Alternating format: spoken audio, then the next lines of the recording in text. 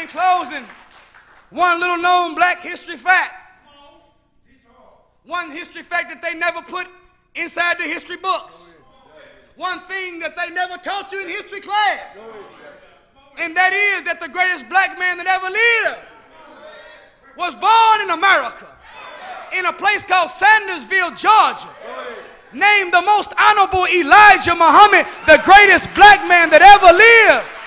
All praises are due to Allah. I say the greatest. Plenty of black people have made stop signs. Black people have made light bulbs.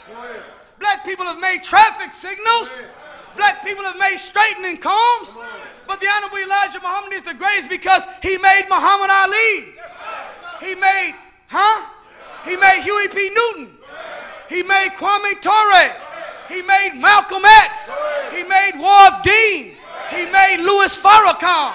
He made the Nation of Islam. And he's making you right now through his servant, the Honorable Louis Farrakhan.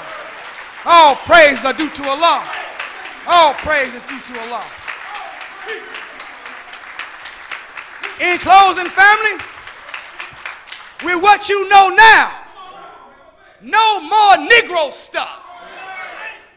No more excuse making. No more putting your word out there and not making your word bond. No more low self-esteem. No more poor self-worth. No more looking down on yourself or down on your people. No more accepting defeat. No more being in the bedroom of failure. No, once you know what you learned today, get up off your behind and build a nation for your family, your children, and yourself. Thank you for listening. I greet you in peace.